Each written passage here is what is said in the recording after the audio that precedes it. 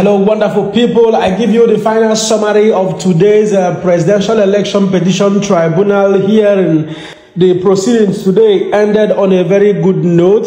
And before I proceed to give you the summary, the tribunal of today has been adjourned till tomorrow, Wednesday, 31st of May, 2023. I'll go ahead to categorically say that today's tribunal ended on a very good note. I would categorically go ahead to inform you that the Obi and Labour Party has succeeded today in presenting their first witnesses, and this is benched on the non-qualification of Bola Ahmed Tinubu and Kashim Shettima as a result of double nomination of his vice, which is Kashim Shettima, as well as the drug trafficking conviction. In view of this, the CTC certified through copy of the U.S. court judgment on drug trafficking and INEC documents on the noble nomination of Shettima were admitted in evidence. And afterwards, the petition was adjourned to 31st of May, 2023, and that is tomorrow. So, in other words, I will categorically say that the Presidential Election Petition Tribunal of today admitted the U.S. court judgment as well as other documents tendered by Obi and Labour Party against Bola Ahmed Tinubu. You will understand that the judgment allegedly indicted Bola Ahmed Tinubu and ordered his forfeiture of $460,000 in a drug-related offense. You know, the Presidential Election Petition Tribunal has today in evidence accepted the document tendered by the candidate of the Labour Party in the 2023 presidential election, and that is Obi, to defend his petition against Bola Ahmed Tinubu. Sequel to this, the witness of Labour Party as well as Obi was first examined in chief by J.S. Okutekpa, Senior Advocate of Nigeria, and he tendered the document contained in the schedule of the documents from the bar. The witness gave his testimony, and that was also examined and cross-examined by the counsels to the INEC, Tinubu as well as Shettima and APC on the noble nomination as well as narcotic money for future. Like I earlier pointed out, APC as well as Bola Ahmed Tinubu were duly represented today by Festus Keyamo, Senior Advocate of Nigeria, as well as other counsels present. Before we ramp it up, we want to bring to you one of the interesting occasions that took place in the court today. Tinubu's lawyer asked the witness that was presented by Labour Party, "Are you aware that a letter which was dated on the 6th of July 2022 was written to Tinubu by INEC concerning his nomination?"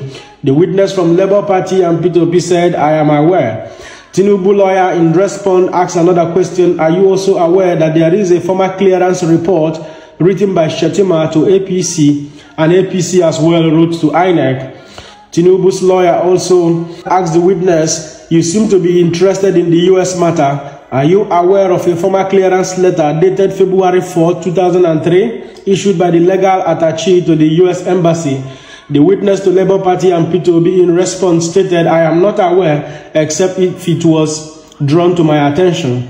Labour Party's lawyer, "I do not know whether a document not in evidence is being used to cross-examine a witness, and your lordship are having them on record."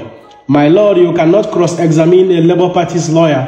I don't know whether a document not in evidence is being used to cross-examine a witness." And he went further to say, "Your lordship are having them on record." He responded, "My lord, you cannot cross-examine a witness with a document which is not made by the witness or shown to the witnesses." The judge, in response to this development, said, "Please let the lawyer finish first of all. Please revise your objection so we can make progress." The lawyer is not tendering any document. He is only asking the witness if he is aware of the document. In view of that, he responded that he hasn't given or shown us any document yet. Labour Party lawyer, in objection to this, "The document are altering my lord's record."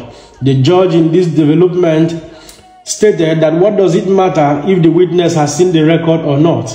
There were some laughters in the court when this statement was made.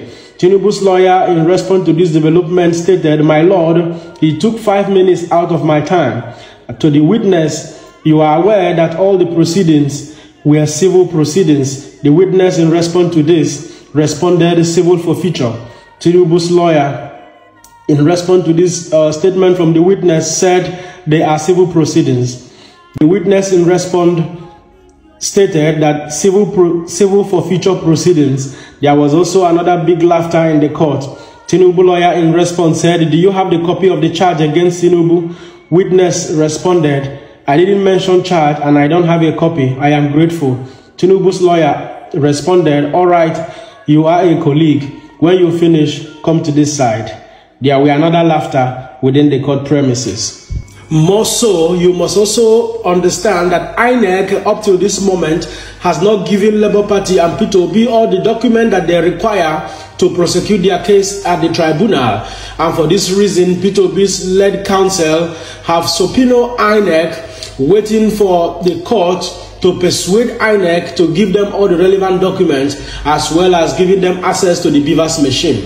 It is quite unfortunate that even at this very material time, that the P2B and Labour Party are still begging, pleading with INEC to give them all the relevant documents that they require in order to go forward in this case. It is quite appalling that the election that they claim they conducted free, fair and credible, that they are yet to make all the documents with which the result announcement was made available to Labour Party and P2B. And this is a very worrisome situation, not only for Nigerians home, but also for Nigerians abroad and for all the world at large.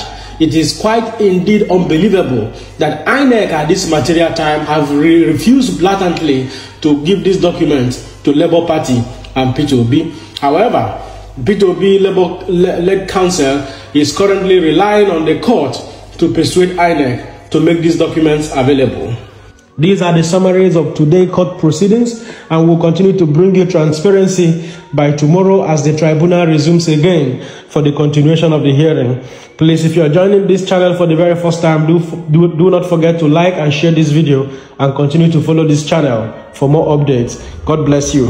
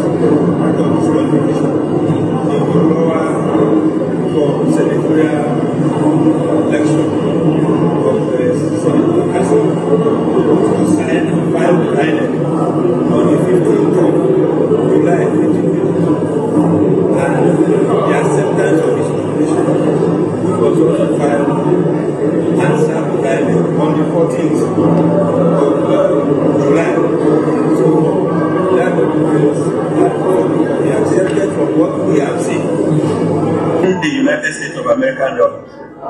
Thank you. You made any head with me. Sorry? You made any head. I expect to say relevant. Well, the one they give to us is BP A1 to 4 are from them, but there are still other relevant documents. As you heard my leader earlier in court, we have issued them what we call subpoena for them to produce. Because they are public documents, you are entitled to it, I'm entitled to it, everybody is entitled to it upon payment. So they should give us, and they shouldn't hide it. I expect them not to do so. Because if they hide them, you will ask questions why. Officer, how different is your case, the Shekina case? How different is it in your case? Well, I have not read it. I have not seen that judgment from the Supreme Court. But I think that facts of our case is, are facts that we need to plead and prove. And we have tendered some documents. So when we get to that bridge, we will cross it. I have not read it. So when I see it, then I will be in a position to tell you. But there is what we call Obi and Datti statement, by the way, and the reason for decision. We'll get there, and then we'll be able to do a distinction. Thank you.